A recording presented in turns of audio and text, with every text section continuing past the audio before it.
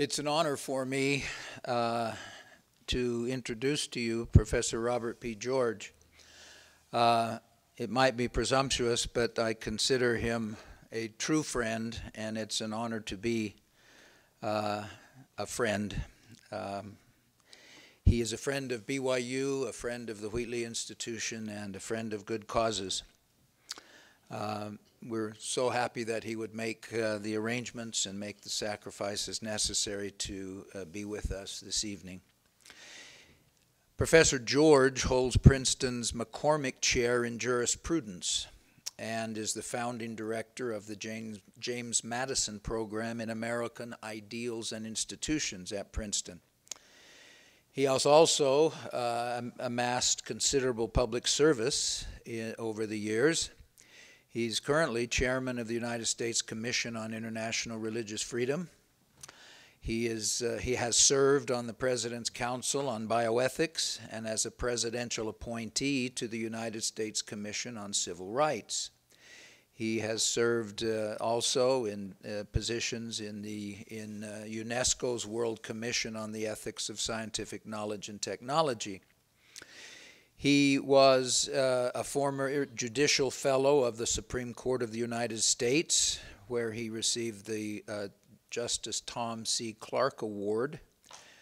He is the author of several books and articles of the highest quality. Some of his books include In Defense of Natural Law, Making Men Moral, Civil Liberties and Public Morality. One of the ones that's been particularly influential for me, The Clash of Orthodoxies, Law, Religion, and Morality in Crisis. Conscience and Its Enemies, Confronting the Dogmas of Liberal Secularism. And more recently, he and some co-authors, former students, produced What is Marriage? Man, Woman, a Defense, and a follow-up volume, Conjugal Union, What Marriage Is and Why It Matters. His scholarly articles have appeared in such journals as the Harvard Law Review, the Yale Law Journal, the Columbia Law Review, the American Journal of Jurisprudence, and the list goes on and on. He's received many national and international awards, and I count at least 5 differently named honorary doctorates here. He's a graduate of Swarthmore College and Harvard Law School. He received a master's degree in theology also from Harvard and a doctorate in philosophy of law from Oxford University. He's a well-known public speaker. He is a man of influence, and I can assure you it is influence for good. It's an honor to have him with us, and I introduce now Professor Robert George. I'm honored that President Worthen and Sister Worthen are here. Thank you very much for coming out this evening to hear me. We actually need you to fill out the seats this evening. Last night, the house was packed. Of course, I was talking about sex, so tonight the topic may be a little less engaging, but it's an important one, the topic of religious liberty. And I want to go to the root. I want to give you a philosophical presentation on the nature and basis of religious liberty. What is it? What are its scope and limits? We'll get to that toward the end. Why should we believe in such a thing as a right to religious liberty? Is it the sort of thing we believe in because it's a deal that we make with each other, a modus vivendi, a social contract? I won't interfere with your religious liberty if in return you don't interfere with my religious liberty? Or is there really a moral basis, not a mere contractual one, a moral basis for respecting people's religious liberty and expecting, indeed demanding, that others respect our religious liberty? Well, I think there is. And I want to put before you this evening an account of the reasons I think we should affirm such a doctrine. I won't be appealing to faith, to revelation, to religious authority, although many traditions of faith, including yours and including mine, reinforce what reason has to teach us on the nature and basis of religious liberty by proposing that it is indeed God's will that we respect each other's religious freedom. But I won't be making this evening a theological argument. I want to make an argument purely on the basis of reason. I want to argue this out at the level or on the plane on which people of faith can engage with those who do not have faith, who are not believers, what's sometimes called a natural law argument. So, before launching into my formal presentation, I have to do three things. Give you an apology, a warning, and a promise. I hereby apologize to you for what I'm about to warn you about. And what the warning is, I warn you that the first paragraph of my presentation is going to be very abstract and difficult to understand. A few of you who are trained as philosophers or studying philosophy, and maybe a few who have read my own philosophical writings, will have some idea maybe of what I'm talking about. For others, it will be a bit obscure. So that's my warning, and I apologize for it. My promise is I will make it all clear in the end. If I fail, you can sue me, because I'm laying that out as a promise. And by staying in your seats after the first paragraph, you are detrimentally relying on my promise. And as the lawyers know, detrimental reliance is a very solid alternative to contract, and it will serve just as well as a contract. So I consider that I have a contract with you, or the equivalent, to actually make plain what sounds in the beginning very, very abstract. So let's see if we can make it through the first paragraph, and then I assure you it's going to be smooth sailing from there on out. Okay, here we go. The starting points of all ethical reflection, all reflection about whether I ought to do something or ought not to do it, whether something's right or wrong. The starting points of all ethical reflection are those fundamental and irreducible aspects of the well-being and fulfillment of human beings that some philosophers, including me, refer to as basic human goods. These goods, these aspects of our well-being and fulfillment, the pursuit of intellectual knowledge, the sort of thing we're doing this evening, engaging each other in friendship, acquiring skills in chess or ballet or football, trying to lead a virtuous life. All these are the basic aspects of human well-being and fulfillment, and as such, these goods, these basic human goods, friendship, knowledge, the development of skill, integrity, these goods, as more than merely instrumental reasons or purposes, that is, things that we want for their own sake and not merely for what they can get us, not for the sake of something else to which they are mere means. These goods are the subjects of what St. Thomas Aquinas, following his great teacher Aristotle, called the very first principles of practical reason. These are the principles that control all rational thinking about ethics, all rational thinking about what we ought to do or not do, all rational thinking with a view to acting, whether the acts performed are in the end morally good or morally bad, whether we reach the right conclusions or not, whether we live by the right conclusions or not. Our reasoning will always begin, because it can only begin, from these starting points about what is actually humanly valuable or well-being or fulfilling. The things that give us reason to want anything in the first place. The first principles of practical reason direct our choosing toward what is rationally desirable, because humanly fulfilling, and therefore intelligibly available to choice in the first place, and away from their privations. It is in the end the integral directiveness of these principles, that is, the directiveness of these principles taken all together, that provides the criterion, or when specified, the set of criteria, that is to say, the moral norms, by which it is possible rationally to distinguish right from wrong, what is morally good from what is morally bad, including what is just and what is unjust. Morally good choices are choices that are in line with the various fundamental aspects of human well-being and fulfillment, integrally conceived as a whole. Morally bad choices are choices that are not, choices that are not in line with our integral well-being.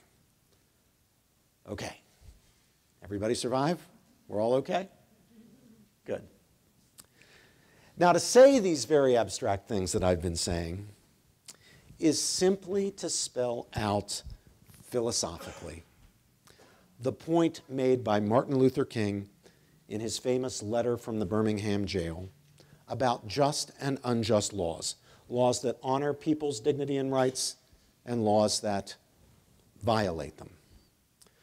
Now, you'll perhaps recall, certainly those of you who've read the letter will recall, that the great civil rights champion anticipated a challenge to the moral goodness of the acts of civil disobedience that landed him behind bars in Birmingham. He anticipated critics asking him, in the letter itself, he anticipates his critics saying, "How can you, Dr. King, engage in willful law breaking when you yourself had stressed the importance of obedience to law, when you demanded that officials of the southern states conform to the Supreme Court's desegregation ruling in the case of Brown against the Board of Education just a few years earlier?" King took that as a serious challenge, and here is his response, and I'll quote him at some length here. "The answer lies in the fact that there are two types of law, just and unjust. I would be the first to advocate the obeying of just laws. One has not only a legal but a moral responsibility to obey just laws. Conversely, one has a moral responsibility to disobey unjust laws. I would agree with St. Augustine that an unjust law is no law at all." Now, what is the difference between the two? This is still King going on. How does one determine whether a law is just or unjust? A just law is a man-made code that squares with the moral law or the law of God. An unjust law is a code that is out of harmony with the moral law. To put it in the terms of St. Thomas Aquinas, an unjust law is a human law that is not rooted in eternal law and natural law. Any law that uplifts the human personality is just. Any law that degrades human personality is unjust. All segregation statutes are unjust because segregation distorts the soul and damages the personality. It gives the segregator a false sense of superiority and the segregated a false sense of inferiority." Unquote. Now, I'll pause for a moment because I can't resist sharing with you just how much fun, you can imagine how much fun I have with that long quotation from Dr. Martin Luther King with my colleagues at Princeton and elsewhere. Law of God, St. Thomas Aquinas, St. Augustine, eternal law. Yeah. And they can't say a thing in reply. So, just laws, King tells us, elevate and ennoble the human personality, or what King in other contexts refers to as the human spirit. Unjust laws debase and degrade it. Now, his point about the morality or immorality of laws is a good reminder that what's true of what sometimes is called personal morality is also true of political morality. The choices and actions of political institutions at every level, like the choices and actions of individuals, can be right or wrong, morally good or morally bad. They can be in line with human well-being and fulfillment in all its manifold dimensions, what I've been calling integral human well-being and fulfillment, or they can fail in any of a range of ways to respect the integral flourishing of human persons. In many cases, the failure of laws, policies, and institutions to fulfill the requirements of morality, we speak intelligibly and rightly in these cases of a violation of human rights.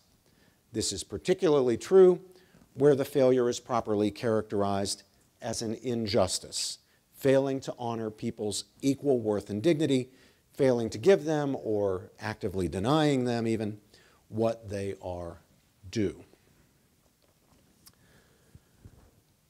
But contrary to the teaching of a very, very influential stream of contemporary liberal thought, whose leader was the great, late, alas, Harvard political philosopher John Rawls. Contrary to this teaching, I want to suggest that we need to know about the human good before we can determine what rights people have.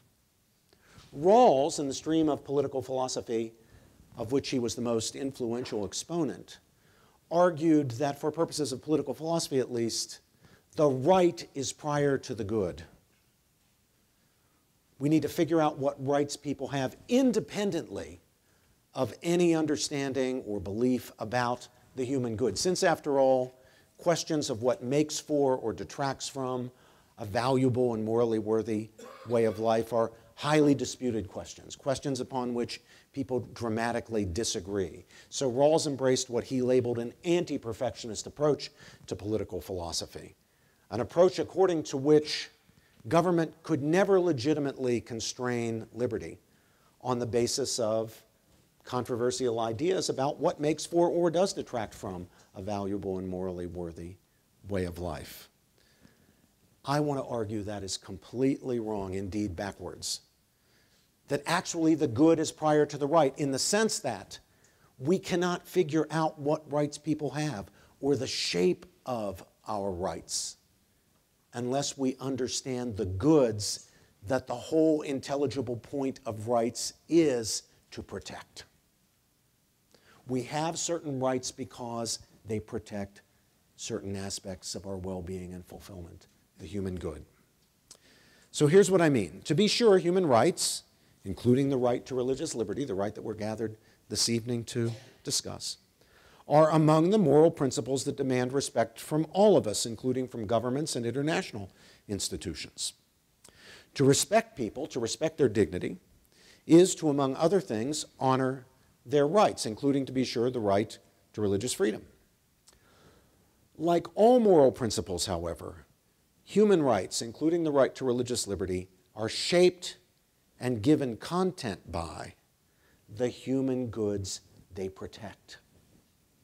Rights, like other moral principles, are intelligible as rational action-guiding principles because they are entailments and at some level specifications of the integral directiveness or prescriptivity of the principles of practical reason that direct our choosing toward what is humanly fulfilling and enriching, or as to what Dr. King had in mind when he said uplifting of the human spirit, and away from what is contrary to our well-being as the kind of creatures we are, namely human persons. And so, for example, it matters to the identification and defense of the right to life, a right violated not only when the death of another is sought as one's end or as a means to one's end, but also in cases in which someone's death is a foreseen and unfairly accepted side effect of one's action in pursuit of an end. It matters that human life is no mere instrumental good, and no mere means to something else, but is rather an intrinsic aspect of our good as human persons, an integral dimension of our overall flourishing. Think about what we are, we human creatures. We're rather complex critters. We can flourish or decline, flourish or fail to flourish, in a range of different dimensions. One of those is biological. As animals, albeit rational animals, but as biological organisms, we can be healthy, strong, in good shape, or we can be dilapidated, sickly, having a lot of back trouble as I have in the moment, which is why I'm in this chair. You can be in better or worse shape. You can flourish or fail in some respect or another to flourish in respect of our biological health, because our biological health is one intrinsic, fundamental aspect of our overall well-being. It's not the only one. We can flourish or fail to flourish intellectually. We can be bright, astute, on the ball, attentive, informed, critical in our thinking and judging, not just prepared to accept the last thing some lecturer said or the first thing you read this morning in the newspaper, but actually engage in critical judgment. Or we can fail to flourish. We can be dull-witted, inattentive, uncritical in our thinking, ready to believe the last thing anybody tells you. So we can flourish or fail to flourish in that respect. And that's only the beginning. We can flourish or fail to flourish in respect of our lives as social creatures. Man, as Aristotle taught, is a social animal. We can be rich in friendships and good family relationships. We can be loved and we can love. We can be people who will the good of others, who delight in their achievements, who take joy in the good things that happen to others. We can be about like old Mr. Fezziwig in Charles Dickens' wonderful story, A Christmas Carol. Or we can fail to flourish in respect of what we can be like the other character in A Christmas Carol, old Ebenezer Scrooge, who before the ghostly visitors came to straighten him out, he was mean-spirited, took no delight in the joy of others, didn't care about his fellow man. Bah humbug was his favorite expression. We can flourish or we can fail to flourish.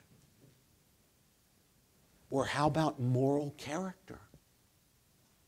Unlike the brute animals, who cannot judge each other or themselves based on morality, the lion will take down the impala without deliberating about whether that's a morally good thing to do. We human beings aren't like that. Again, as rational animals, as moral creatures, we can be virtuous, people of good character, people who will the good, not only for ourselves but also for others, people who are fair in our dealings with others, people who respect our fellow man and honor God. Or we can be the other way. In all of these various dimensions, we can flourish or fail to flourish. In respect of all of these goods of human existence, we can flourish or fail to flourish. And one of them, of course, is our biological reality. That's what's protected by the right to life. But what about religion? Does it protect a human good? If there's a right to freedom of religion, it must be, if I'm right, if my thesis is right, the thesis I've laid before you, it must be because there's some good or set of goods that it protects. But to get there, and of course I will argue that there in fact is, to get there we're going to first have to ask that question that the Supreme Court refuses to answer.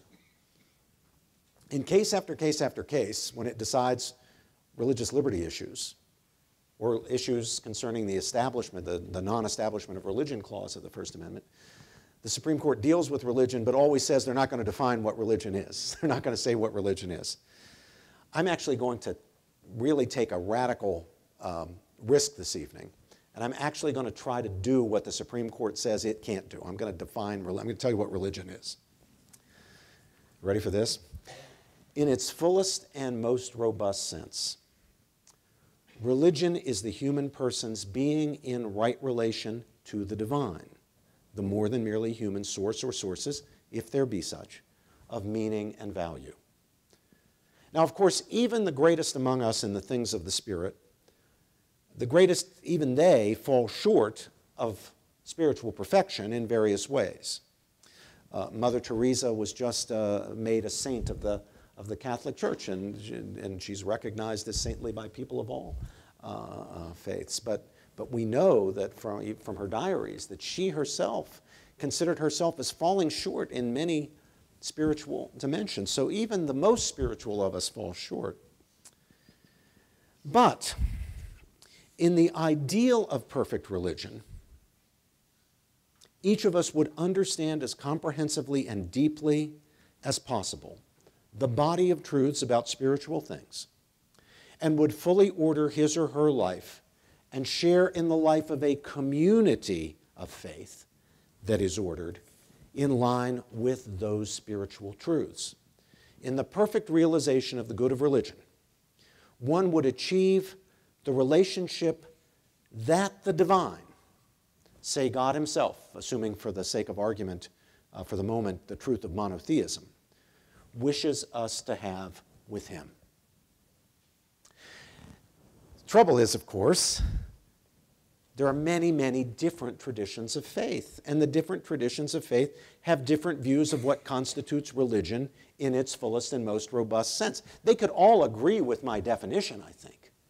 But as to the content, as to what the spiritual truths are, which community or communities have lined themselves up fully with spiritual truth, well, there, the different traditions are going to disagree. There are different doctrines, different scriptures, different structures of authority, different ideas of what's true and good, different ideas about what's true of spiritual things and what it means to be in proper relationship to the more than merely human sources of meaning and value that different traditions understand as divinity.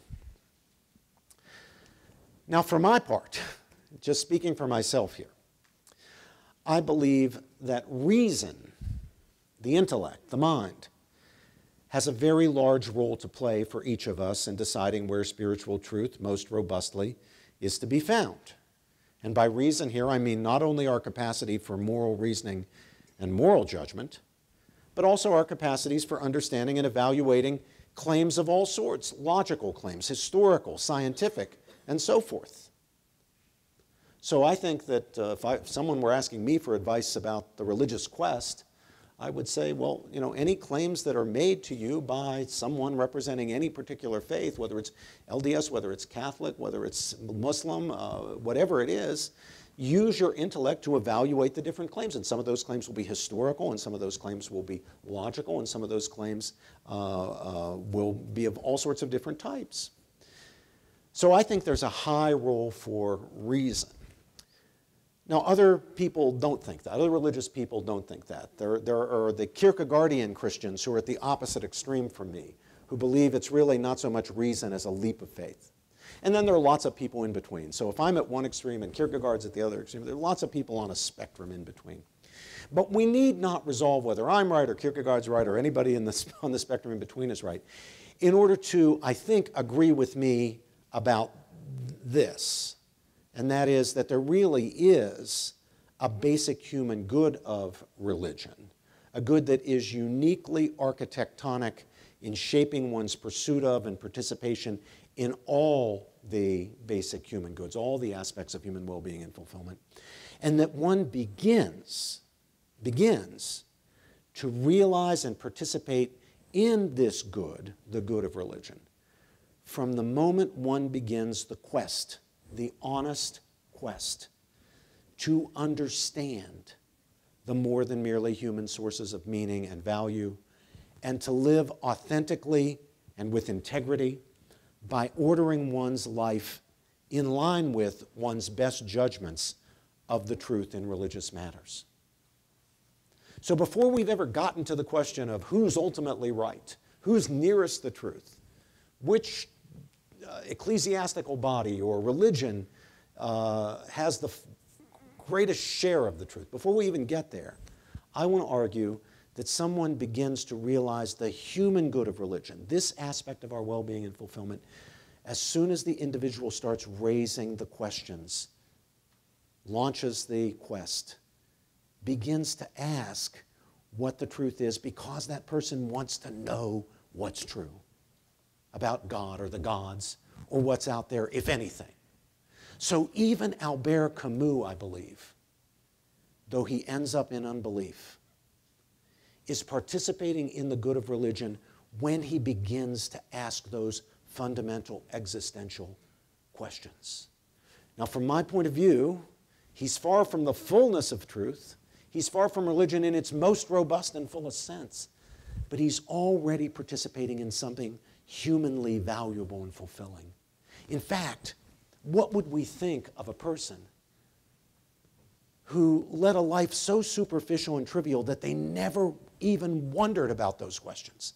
That the question of religion, the question of whether there is anything out there, whether there's any fundamental meaning or value in human life, a person who never asked what's it all about, that person would be a human being and would have full human dignity, but he really wouldn't even be beginning to lead a fully human life. Our humanity itself impels us to ask these questions and to try honestly to answer them and to live authentically in line with our best judgments, as Camus tried to do. Well, if I'm right, then, the existential raising of religious questions, the honest identification of answers, and the fulfilling of what one sincerely believes to be one's duties in light of those answers are all parts of the human good of religion, a good whose pursuit is an indispensable feature of the comprehensive flourishing of a human being. If I'm right, then, man is indeed a homo religiosus, a religious by nature creature. And if that's true, then respect for a person's well-being, a person's good, a person's flourishing, or more simply, respect for the person, because to respect a person means to respect that person's well-being, demands respect for his or her flourishing as a seeker of spiritual, religious truth, and as a man or woman who lives in line with his or her best judgments of what is indeed, in fact, true in spiritual matters. And that, in turn, requires respect for the person's liberty in religious matters, in the religious quest. Now, because faith of any type, including certainly religious faith, cannot be authentic, it cannot be faith unless it's free, respect for the person, that is, respect for his or her dignity as a free and rational creature, requires respect for his or her liberty. That's pretty straightforward, right?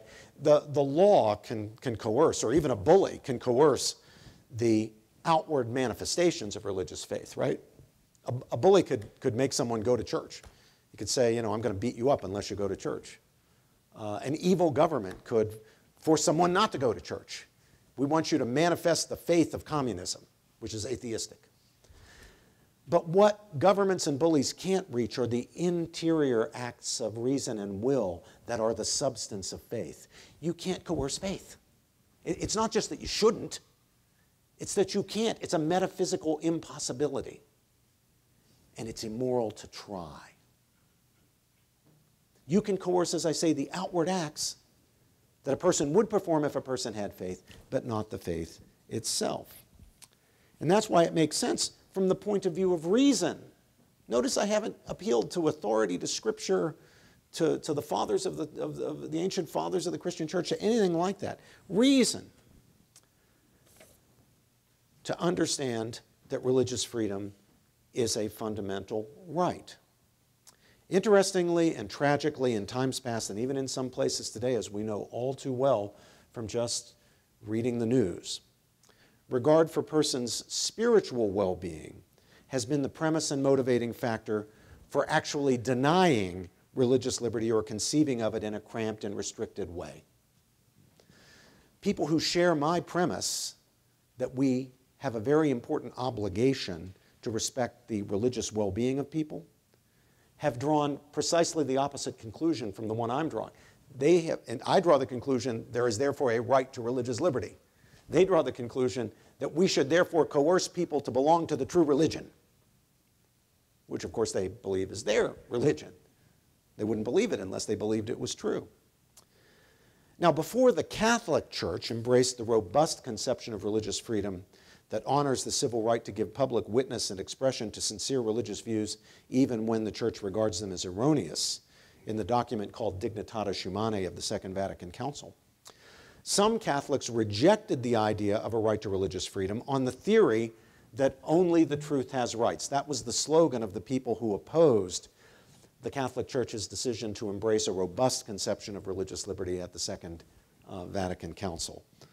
They said only the truth has rights, and one bishop actually led a schism, a movement under his authority out of the Catholic Church, mainly because of the Church's willingness to embrace a robust conception of religious liberty. But this was a new development. The Catholic Church had always held the view that faith could not be coerced. Now, sometimes in the name of Catholicism, even church officials had engaged in coercive acts. But that was always contrary to the teaching of the Church because Faith cannot be coerced by nature, metaphysically. Faith cannot be coerced. But what was new was the church embracing the view that religious freedom extends even to the right to propagate teachings contrary to the Catholic faith in a country or in a culture where they could be suppressed. Even as late as the 19th century, some church documents, some Vatican documents were expressing grave concern, even condemnation of, quote, religious liberty, unquote, or even democracy, unquote, because they associated those ideas with the French revolutionary ideology of religious liberty. They didn't have a very good understanding of the American alternative. It was, after all, a European-dominated church. So when they heard religious liberty, they saw the Jacobins, the French revolutionaries, the idea that no religion is true, or that all religions are equally true, or that the truth of religion is irrelevant to how people should lead their lives and how societies should constitute themselves, or the belief that religious vows don't bind, or that it's immoral to take religious vows because you're attempting immorally to bind your conscience against future changes of mind. So you can see, if that's your conception of religious liberty, and you're a Catholic, you're going to say, well, I'm not for that. And it was only later, really under the influence of American thinkers like John Courtney Murray, the great Jesuit public intellectual and theologian John Courtney Murray, who persuaded a European-dominated church that, the American understanding actually doesn't go for all that French revolutionary stuff, that it's possible to have a conception of religious freedom that is not hostile to religion, but on the contrary is friendly to religion and even rooted in a view of the value of religion. Now, the mistake of the people who claimed that, who flew under the banner, only the truth has rights, was not in the premise. Religion is a great human good, and the truer the religion, the better for the fulfillment of the believer. People of all faiths would agree on that. They might disagree about which is the truer religion, but they would all agree that religion is an aspect of human well-being, and the truer the religion, the deeper the enrichment, the fulfillment. The mistake was not in that premise. The mistake, rather, was in the supposition made by some that the good of religion was not being advanced or participated in any way outside the context of the one true faith, and that it could reliably be protected and advanced by placing civil restrictions enforceable by agencies of the state on the advocacy of religious ideas. So this was the argument for why it's morally acceptable to shut down, say, Mormon missionaries in a Catholic culture, or evangelical Protestants who are proclaiming Reformation ideals and trying to convert the Catholics. Now, the fathers of the Second Vatican Council rejected this supposition. But in doing it, they did not embrace the idea that error has rights. They noticed, rather, that people have rights, and they have rights even when they are in error. Error doesn't undermine the dignity of the human person or the person's rights. And among those rights, integral to authentic religion as a fundamental and irreducible human good, is the right to express and even advocate in line with one's sense of one's conscientious obligations what one believes to be true about religious matters, even if one's beliefs are in one way or another less than fully sound, and indeed, even if they are false. And it's that insight, I think, if I may say so, Richard, that insight is what has united today a vast range of religions, faiths, in support of religious liberty against the tremendous pressure bearing down on religious liberty from the forces of liberal secularism. And so if we look at the coalition supporting religious liberty, it's Catholics and evangelicals, it's Mormons and Jews, it's Assemblies of God, it's Jehovah's Witnesses, it's Muslims, it's every different tradition of faith. Not everyone within all the different traditions, but in many cases the mainstreams and the official authorities of the religions lining up solidly behind this idea of a right to religious freedom. Again, not as a modus vivendi. People who think that this alliance is just a deal, is just a mutual non-aggression pact don't understand what the religions themselves understand as motivating them. It's rather embracing the idea that it's a moral obligation. I shouldn't force you to join my religion, not because maybe you'll get the upper hand and force me to join yours. Rather, the reason I shouldn't force you to join my religion is that would be a violation of your right. I have every right to try to persuade you. That's an exercise of freedom of religion. But if I'm not trying to persuade you, but rather trying to bully or coerce you, then I'm attacking freedom of religion, violating your dignity. Now, when I have assigned this document of the Second Vatican Council proclaiming the robust right to religious freedom, which is called Dignitatis Humanae, human dignity, religious freedom being at the foundation of human dignity. When I've assigned this document in courses addressing the question of religious liberty, I've always stressed to my students, whether they're Catholic or not Catholic, the importance of reading it together with another document of the Second Vatican Council called Nostra Aetate. Whether one is Catholic or not, I don't think it's possible to achieve a rich understanding of the Declaration on Religious Liberty and the developed teaching of the Catholic Church on religious freedom without considering what the Council Fathers proclaim in Nostra Aetate, which is the Declaration on the non-Christian religions. Now, I assign these Catholic religious documents in my secular courses at Princeton often for two reasons. One is, of course, the Catholic Church is the largest single religious body in the world, and so what its view is on important issues like religious freedom really matters to the overall politics of the world. And secondly, because it shows how a religious tradition itself has wrestled historically with the question of religious freedom, and a religious tradition that has itself always held that faith and reason are not separate, but are jointly, mutually reinforcing of each other. A church that, like me, I guess it's not surprising since I'm a Catholic, a church that gives a high role, assigns a high role to reason in the religious quest. Now, in the Declaration on the non-Christian faiths, the Church Fathers pay tribute to all that is true and holy, implying and then explicitly saying that there is much that is good and worthy, even in the non-Christian faiths, including Hinduism and Buddhism, and especially Judaism and Islam. In doing so, they give recognition to the ways in which religion, even where it does not include the defining content of what Catholics as Christians have to believe to be religion in its fullest and most robust sense, namely the incarnation of Jesus Christ, enriches, ennobles, and fulfills the human person in the spiritual dimension of his being.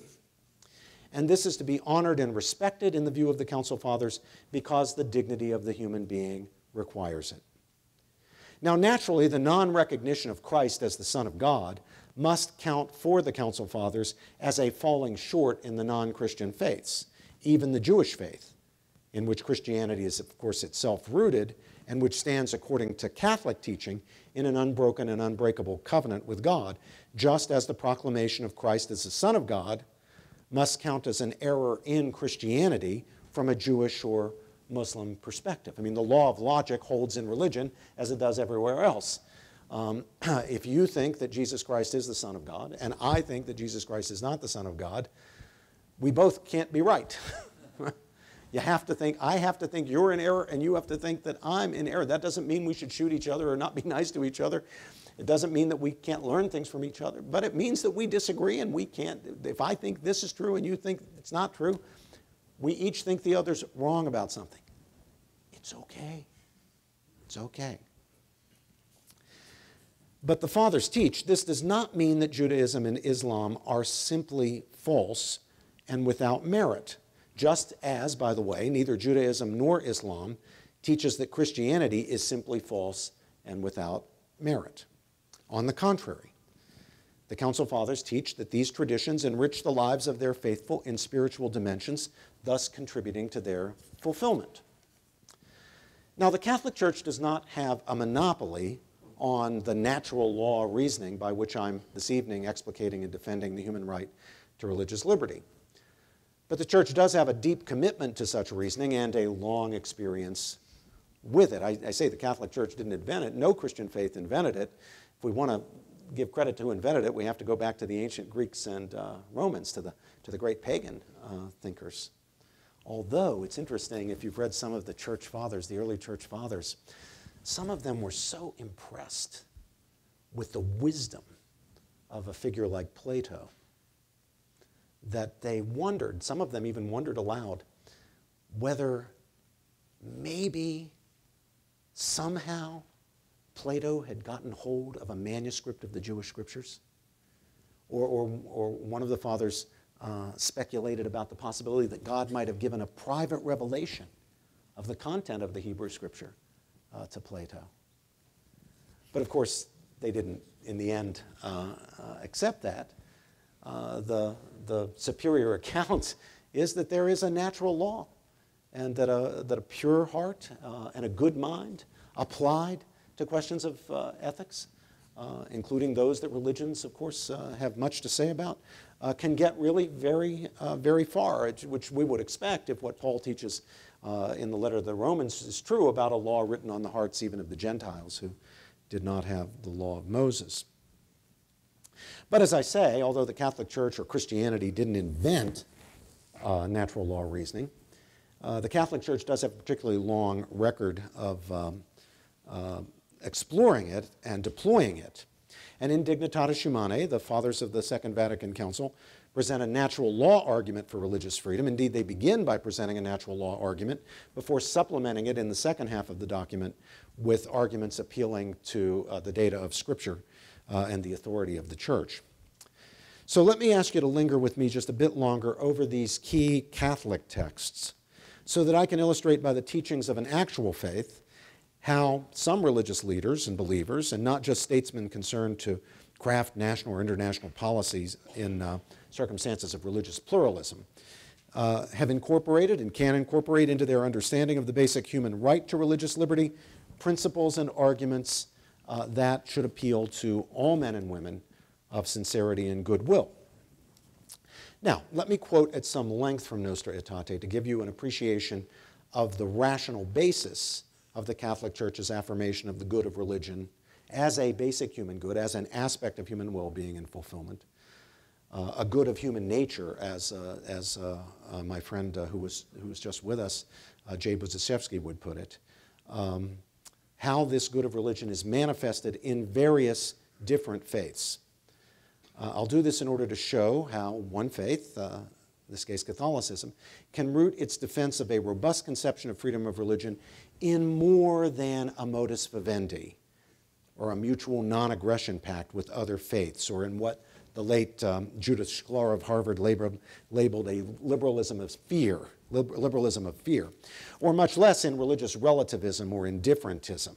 Sometimes people make the argument for religious liberty, as the French revolutionaries did, though they didn't much respect it, make the argument for religious liberty by appeal to religious relativism or indifferentism. Religion isn't important, so everybody should do what they want. Or there's no religious truth, so everybody should do what they want. I don't think you have to appeal to those kinds of things. I think you can rather root the value of religious liberty, you can root the right to religious liberty in a rational affirmation of the human worth of religion, the value of religion, the good of religion, as an intrinsic good, not just as an instrumental good. Religion does a lot of instrumental good. But even beyond the instrumental good, there's the intelligible, intrinsic good of religion as I described it to you, that quest to understand religious truth, the honest effort to answer those questions, the effort to live with integrity and authenticity and view in line with one's best judgments and not to be a phony or a fake. So here's what Nostra Aetate has to say. Please excuse the length of this quote, but I think you'll find it most interesting. Throughout history, even to the present day, there is found among different peoples a certain awareness of a hidden power, a power lying behind the course of nature and the events of a human life, or of human life. At times there is present even a recognition of a supreme being, or still more, of a father. This awareness and recognition results in a way of life that is imbued with a deep religious sense. I'll bracket things here just to interject to say, I think what the fathers have in mind is even what some would call very primitive religious faiths that are not the the faiths of the great civilizations, but some tribal faiths and traditions that have an awareness of something transcendent, a supreme being, a great spirit, even a father. Okay, back to the text. This awareness and recognition results in a way of life that is imbued with a deep religious sense. The religions which are found in the more advanced civilizations, now we move to them, endeavor by way of well-defined concepts and exact language to answer these questions. Thus in Hinduism, men explore the divine mystery and express it in both the limitless riches of myth and the accurately defined insights of philosophy. They seek release from the trials of the present life by ascetical practices, profound meditation, and recourse to God in confidence and love. Buddhism, in its various forms, testifies to the essential inadequacy of this changing world. It proposes a way of life by which men can, with confidence and trust, attain a state of perfect liberation and reach supreme illumination, either through their own effort or by the aid of divine help. So too, the other religions which are found throughout the world and which attempt in their own ways to calm the hearts of men by outlining a program of life covered by doctrine, moral precepts, and sacred rites. The Catholic Church rejects nothing of what is true and holy in these religions. She has high regard for the manner of life and conduct, the precepts and doctrines, which, although differing in many ways from her own teaching, nevertheless often reflect truths which enlighten all men. Yet she proclaims, and is duty-bound to proclaim, without fail, Christ, who is the way, the truth, and the life, John 1:6. In him in whom God reconciled all things to himself, 2 Corinthians 5, men find the fullness of their religious life. The fullness. It goes on. The church therefore urges her sons to enter with prudence and charity into discussions and collaboration with members of other religions. Let Christians, while witnessing to their own faith, acknowledge, preserve, and encourage the spiritual and moral truths found among the non-Christians. The church also has a high regard for the Muslims. They worship God, who is one, living and subsistent, merciful and almighty, the creator of heaven and earth, who has also spoken to men. They strive to submit themselves without reserve to the decrees of God, just as Abraham submitted himself to God's plan, to whose faith Muslims link their own. Although not acknowledging Jesus as God, they revere him as a prophet. His virgin mother they also honor, and even at times devoutly invoke. Further, they await the day of judgment and the reward of God following the resurrection of the dead. For this reason, they highly esteem an upright life, and they worship God, especially by way of prayer, almsgiving, and fasting. Over the centuries, many quarrels and dissensions have arisen between Christians and Muslims. This was written in 1965. This sacred council now pleads with all, Muslim and Christian, to forget the past and urges that a sincere effort be made to achieve mutual understanding for the benefit of all men. Let them together preserve and promote peace, liberty, justice, and moral values. 1965. Then it goes on. And this is what the document is actually famous for. It's often, in fact, thought of as the Catholic document about the Jewish people. That's what got all the publicity. But all that other stuff is in there as well. But then it turns to the unique and special relationship between Christianity and the Jewish people. So it says, sounding the depths of mystery which is the church, this sacred council remembers the spiritual ties which link the people of the new covenant to the stock of Abraham. The Church of Christ acknowledges that in God's plan of salvation, the beginning of her faith and election is to be found in the patriarchs and in Moses and the prophets. She professes that all Christ's faithful, who as men of faith are sons of Abraham, are included in the same patriarch's call, and that the salvation of the church is mystically prefigured in the exodus of God's chosen people from the land of bondage. On this account, the church cannot forget that she received the revelation of the Old Testament by way of that people with whom God in his inexpressible mercy established the ancient covenant. Nor can she forget that she draws nourishment from that good olive tree, that would be the Jewish people, onto which the wild olive branches of the Gentiles have been grafted. The church believes that Christ, who is our peace, has through his cross reconciled Jews and Gentiles and made them one in himself, citing Ephesians chapter 2, 14 to 16. Okay, so that's the long quotation from Nostra Aetate, the Declaration on the Non-Christian Religions. Now, of course, from the point of view of any believer, Jewish or Muslim, LDS or Catholic, any believer, the further one gets away from the truth of faith in all its dimensions, what the Council Fathers in that passage referred to as the fullness of religious life, the less fulfillment is available. We ought all to try to get the whole truth as much as we possibly can. And we should go where we think the fullness of truth is to be found. If our conscience takes us to the Church of Jesus Christ of Latter-day Saints, that's where we should be. If our conscience takes us to the Jewish faith, that's where we should be. But that does not mean that even a primitive and superstition-laden faith, much less the faiths of those advanced civilizations, as the Fathers say, is utterly devoid of value, or that there is no right to religious liberty for people who practice those faiths. Nor does it mean that atheists have no right to religious freedom. The fundaments of respect for the good of religion require that civil authority respect and in appropriate ways even nurture conditions or circumstances in which people can engage in the sincere religious quest and live lives of authenticity reflecting their best judgments as to spiritual matters. To compel an atheist to perform acts of religion, acts that are premised on, say, theistic belief, which does happen in some parts of the world, is to deny that person the fundamental bit of the good of religion that is his, namely, living with honesty and integrity in line with his best judgments about ultimate reality. That's Camus. That's why I was saying Camus is participating, at least in a kind of basic way, in the human good of religion.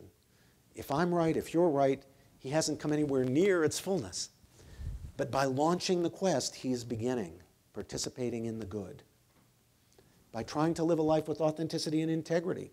Even by declining to perform religious acts just in the hope of getting ahead, pretending to be religious when he's not. Even that authenticity by which he lives in line with his best judgments, even though they're atheistic, is a participation at a very basic level, very elementary level in the good of religion. Coercing him to perform religious acts does him no good, right? Because faith can't be coerced. You're not going to make him holy by making him go to church. So it does no good, since faith really must be free, and it dishonors his dignity, which is more fundamental. It dishonors his dignity as a free and rational person, a person who can engage in the religious quest, who can seek with integrity to honor his sincere best judgments about these questions. So the violation of liberty is worse than futile. I gave a presentation like this to the political theory group at Yale about a year ago, and I thought I was just being incredibly nice and generous to the atheists. And a couple of the atheists in the room just shot off like a rocket, claiming that I was trying to turn them into being religious. I was trying to characterize them as religious, which proves you can't win. Now, of course, there are limits. There must be limits to the freedom that must be respected for the sake of the good of religion and the dignity of the human person as a being whose integral fulfillment includes the spiritual quest and ordering one's life in line with one's best judgments as to what spiritual truth requires. Horrible evil, even horrific injustice, can be committed by sincere people for the sake of religion. We know this today all too well. Now, it could be that some of the people who, in the name of Islam, commit these atrocities are not actually religious people. They've got a political agenda. It's some ideological thing, some personal thing, and they're just using Islam as an excuse. There's probably some of that. But that can't explain it all. I mean, it's not the first time in history honestly, it's true that sometimes religious people, for the sake of religion, do horrible things. It was done in the name of my own religion in the past, perhaps in the name of yours, I don't know. Very few religions are free from moments that they can't be completely proud of in their histories. But we know that grave evils and horrible injustices can be done in the name of religion. They can be done by people who are sincerely seeking to do God's will or to get right with God or the gods or their conception of ultimate reality, whatever it is. The presumption in favor of respecting religious liberty must, for the sake of the human good and the dignity of the human person, be powerful and broad, but it cannot be unlimited. And nobody I know argues that it should be unlimited. Everybody understands that religious liberty, while a profoundly important right, is not a right to which there are no limits. Even the great good, the great end, the great goal of getting right with God cannot justify a morally bad means. It's just the same thing your mother taught you when you were little kids. You know, you shouldn't do something bad even for the sake of something good. The end doesn't justify the means. Remember when your mom said the end doesn't justify the means? You were a teenager, you got up to something, and then you rationalize it in terms of some great thing, you were going to make Daddy's birthday happier or something. You know, you can't do, the means doesn't justify, the end doesn't justify the means. Well, that applies here in this profound area. You can't do bad stuff even for the sake of the true good of religion. I don't doubt the sincerity of the ancient Aztecs in practicing human sacrifice, or the sincerity of those in the history of various traditions of faith who used coercion and even torture in the cause of what they believed was religiously required. But these things are deeply wrong. They were then and they are now. And they need not and should not be tolerated in the name of religious freedom. To suppose otherwise is to back oneself into the rather awkward position of supposing that violations of religious freedom and other injustices of equal gravity must be respected for the sake of religious freedom. Still, to overcome the powerful and broad presumption in favor of religious liberty, to be justified in requiring the believer to do something contrary to his faith or forbidding the believer to do something his faith requires, political authority must meet a very high burden, a heavy burden. The legal test in the United States, the one that was argued about yesterday in the Supreme Court in the Little Sisters of the Poor case, the legal test in the United States under the Religious Freedom Restoration Act is one way of capturing the burden and the presumption. To justify a law that bears negatively on a person's religious freedom, even if it's a neutral law of general applicability, like the Affordable Care Act, the law must be supported by a compelling state interest and represent the least restrictive or intrusive means of protecting or serving that interest. Now, we can debate as a matter of American constitutional law or as a matter of policy whether it is or should be up to courts or to legislators to decide when exemptions to general neutral laws should be granted for the sake of religious freedom, or to determine when the presumption in favor of religious freedom has been overcome. That's what the famous 1991 Peyote case, Oregon against Smith, was about. But the substantive matter of what religious freedom demands from those who exercise the levers of state power, that there should be such a test as the Religious Freedom Restoration Act, should be something on which reasonable people of goodwill across the religious and political spectrums should agree on. And indeed, we did all agree on it in 1992 and 1993. The consensus has only collapsed in recent years because of the desire to promote ideologies associated with same-sex marriage and issues related to that, and abortion. So people who were favoring those causes didn't want people who were opposed to them to be able to act on their own faith in the carrying out of their professions and businesses and so forth. But I think we need to get that consensus back. And if we can't, we must nevertheless fight with all our might in favor of religious freedom, because it's a matter not only of religious faith, but of reason and the common good. Thank you all very, very much.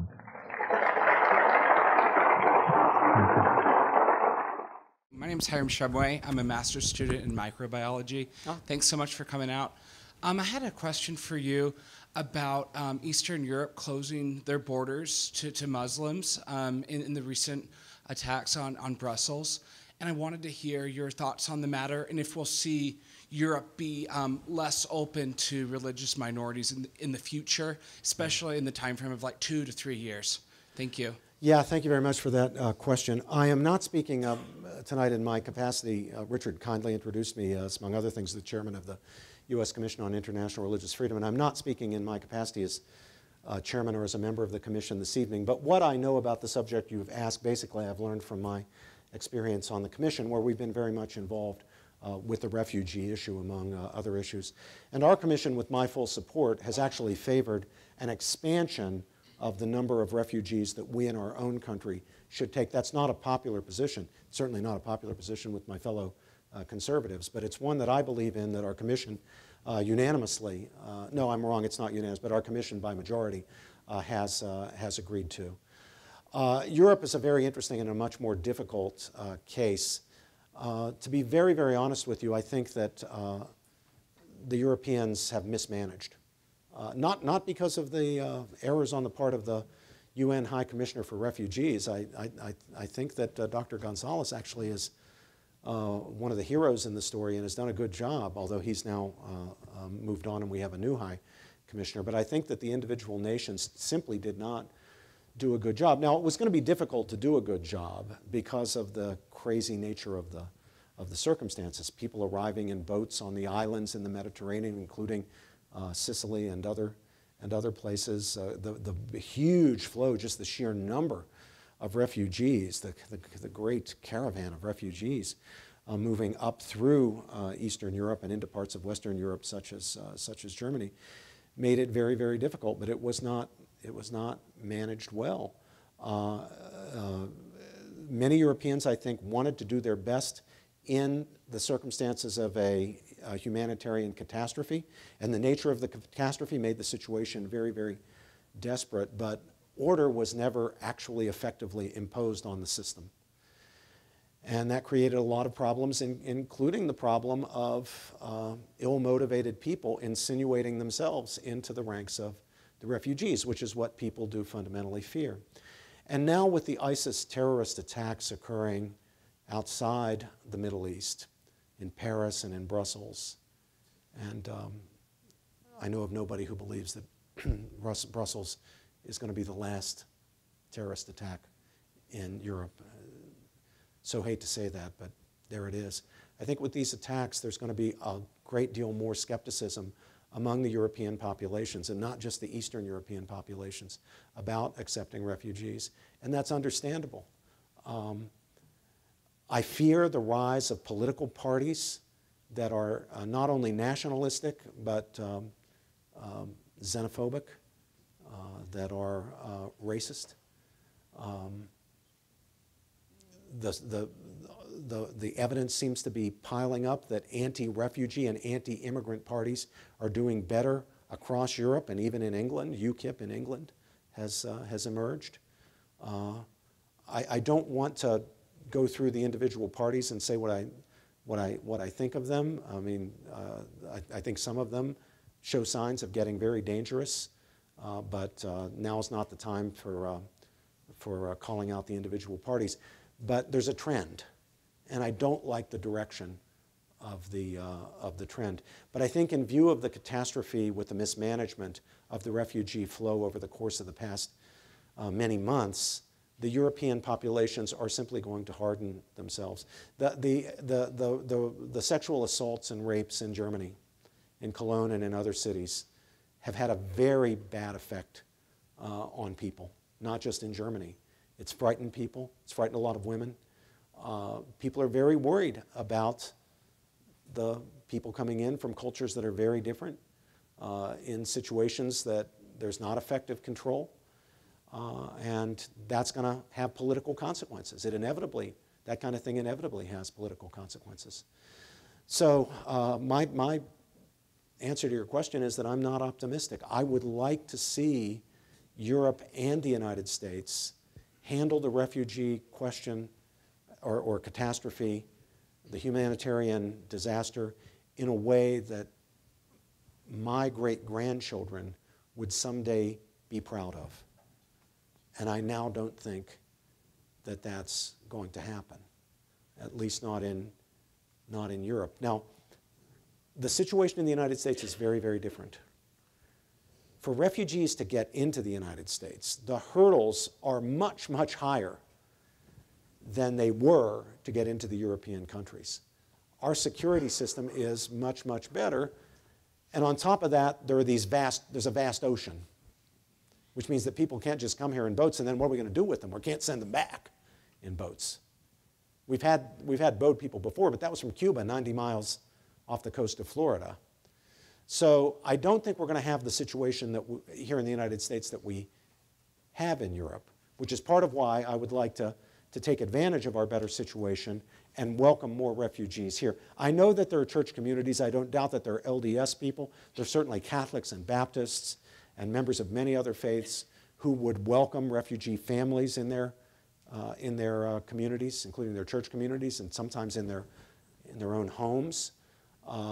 But for that to happen, we need to be willing as a political matter to welcome refugees here. So I would like to see the number increased. I don't think that we would put our security in any grave jeopardy by increasing the number in a reasonable and responsible way.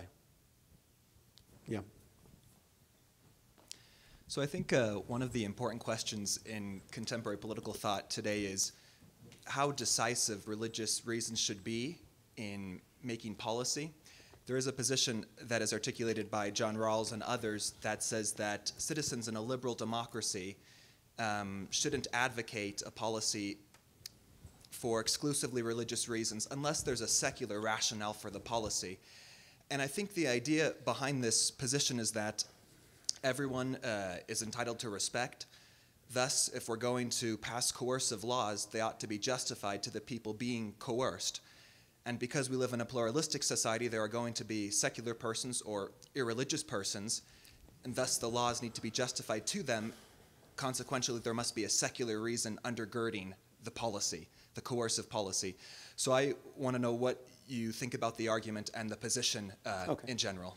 My critique of that whole approach, and including Professor Rawls's articulation of the approach in his 1993 book, Political Liberalism, is in chapter 4 of my book, The Clash of Orthodoxies.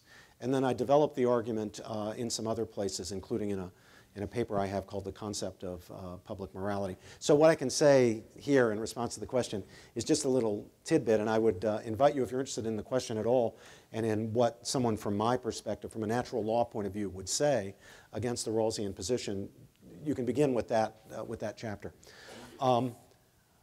I don't think it works at all.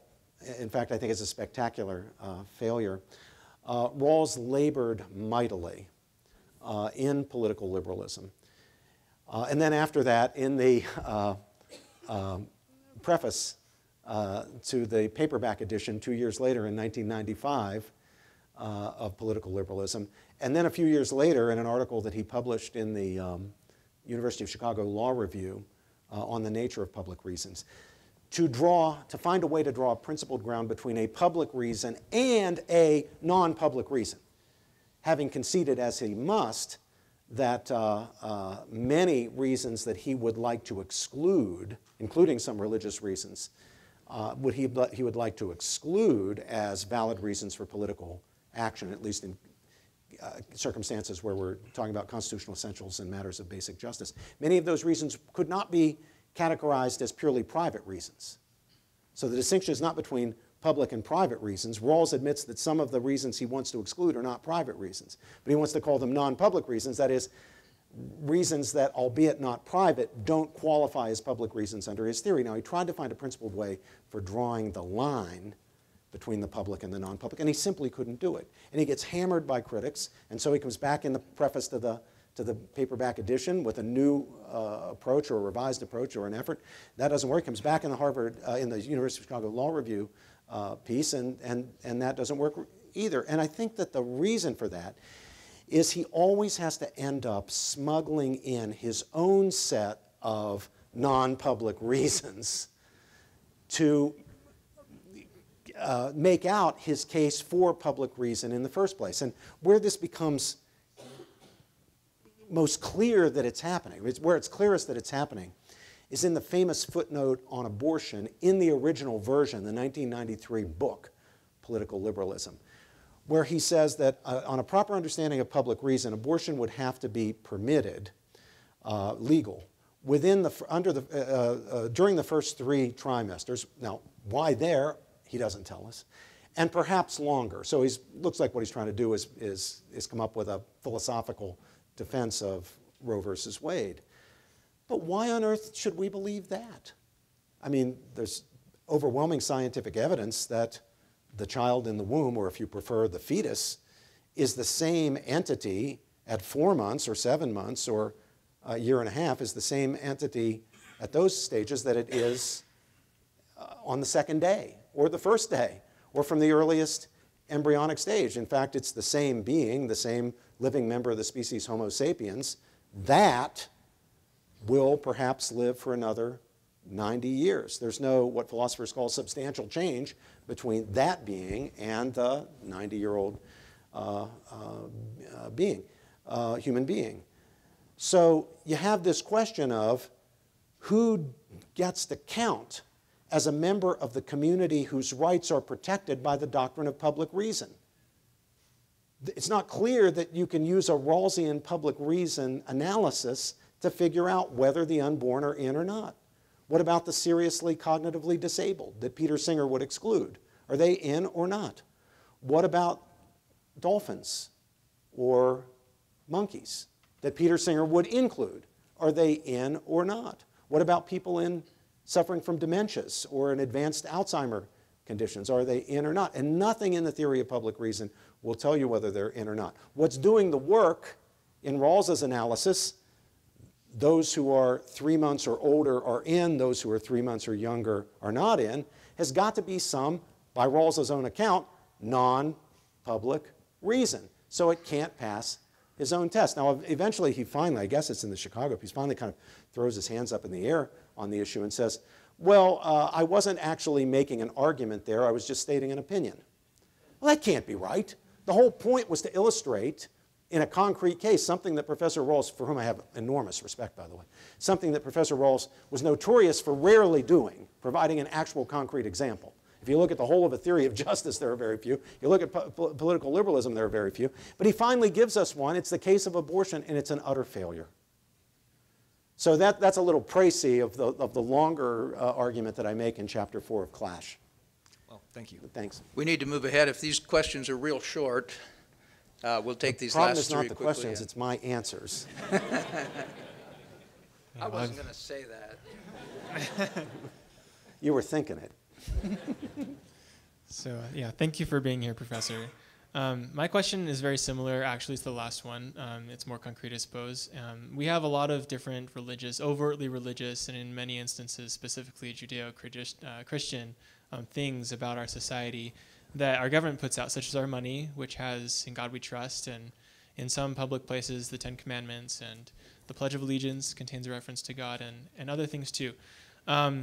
And I wonder how, in your opinion, the defensibility of such things is given the injunction in the Constitution against the establishment of religion. Oh, okay. Yeah. One thing to remember is what we have in this country are lots of different religions, but what we have more fundamentally or more comprehensively are lots of different worldviews, some of which are religious and some of which are not. And what we need is a way of treating all worldviews fairly, not just all religions. And that means that none can be given preference, including liberal secularism. Cannot be given preference because it's a worldview that competes with others. It may pretend to a position of neutrality, it's maybe the neutral playing field or an umpire just calling the balls and strikes. But it's more like a pitcher pretending to be the umpire, calling his own balls and strikes, and guess what? Every batter struck out on 3 pitches. How did that happen? So we can't let liberal secularism get away with claiming that it's some neutral position that's just adjudicating among the others, providing a fair playing ground for the competition of the others. It's in the game. It's a competitor, and it shouldn't be given any favoritism over any others. Now, actually, you want to know what the Establishment Clause really means? I'll tell you what the Establishment Clause really means. Remember the words, first of all: Congress shall make no law respecting an establishment of religion or prohibiting the free exercise thereof. Now, that's been interpreted in one of two ways, in two different ways, both of which are wrong. One of them is to claim that, well, by Congress shall make no law respecting an establishment of religion, and not just saying Congress shall make no law establishing a religion, which would have a clear meaning. The additional words respecting and means that Congress can't have anything to do with religion, law can't have anything to do with religion, it can't disfavor religion, but it can't favor religion. It's got to be neutral not only as among the different religions, but also between religion and hostility to religion, or irreligion, or whatever you want to count as the counterpoint to religion. That's sometimes called strict separationism. Now, the alternative, which I think is more credible but still wrong, is the belief that the words respecting and don't mean that the government can do nothing, even in an even-handed way, to favor religion. It means only that government must be even-handed in its treatment of the different religions. So if it makes public funds available for Catholic schools, say for the non-religious aspects of teaching in Catholic schools, textbooks for history and math and English literature, then it's got to be willing to make the same accommodation, provide the same support for Lutheran schools or Jewish day schools or Buddhist schools or what have you. Okay? That's sometimes called non-preferentialism. So the two big contenders are non-preferentialism and strict separationism. Neither can actually do justice to those words respecting and.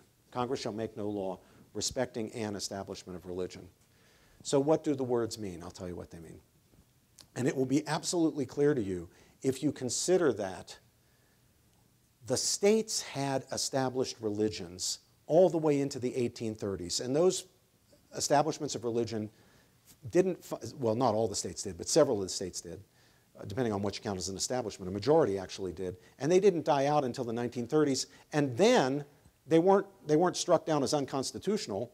They were gotten rid of legislatively or just fell into desuetude. The Bill of Rights was appended in order to reinforce the delegated powers doctrine of the original Constitution, the idea that the federal government is a government of delegated and enumerated powers. But some people thought that wasn't good enough. We needed a Bill of Rights. Some of the anti-federalists in particular thought that we needed a Bill of Rights. They weren't too keen on the Constitution itself to begin with.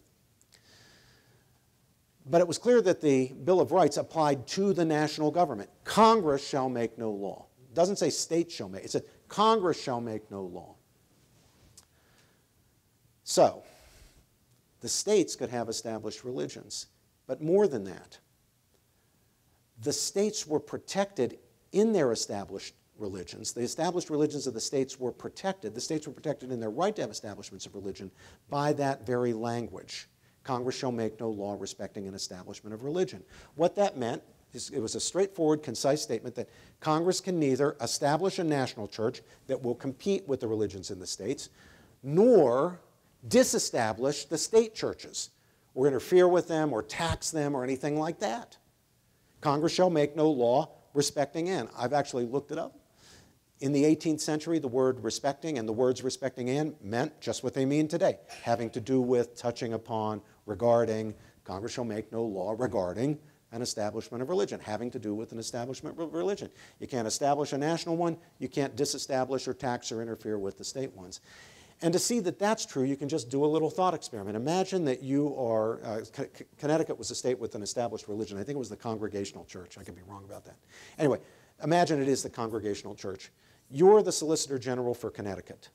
Let's say the national government, once the Jeffersonians get power in 1800, the Jeffersonians are now in power, and they enact a bill purporting to disestablish the Church of Connecticut.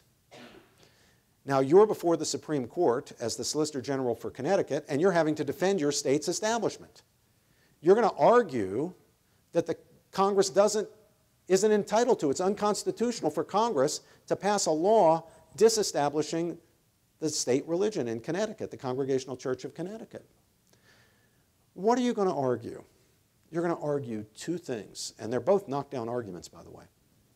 First, you're going to argue this law is unconstitutional because Congress has been delegated no power.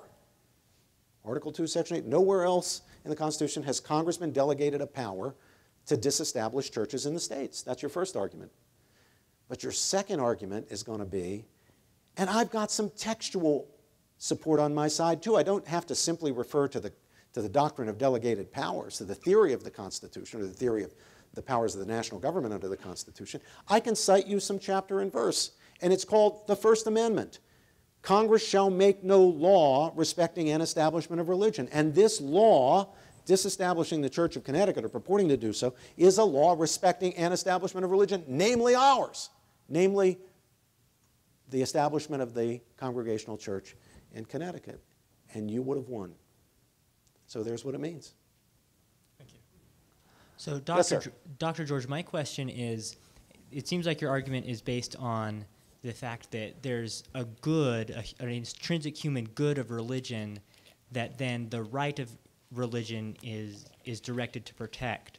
So my question is, how would you distinguish that from those who might argue, well, the good of religion and that right is essentially the good of philosophy, or the right to philosophize and try to come to senses with the universe around me. Like Plato, for instance, he's trying to find the ultimate good, the ultimate truth, and he seems to term that philosophy. So I could see some people arguing, well, essentially this is an argument for the right to philosophy. How would you distinguish this good of religion and the good of philosophy and those two rights?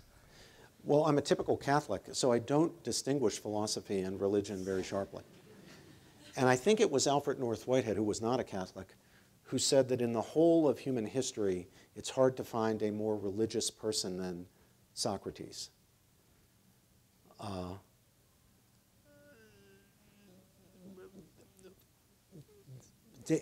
have a friend, Rabbi Mark Gelman, with whom I was talking about the difficulty of distinguishing philosophies from religion, and sometimes trying to figure out whether something is a philosophy or is a religion.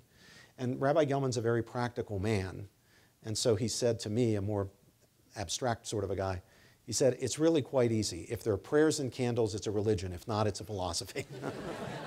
He's probably right about that, by the way.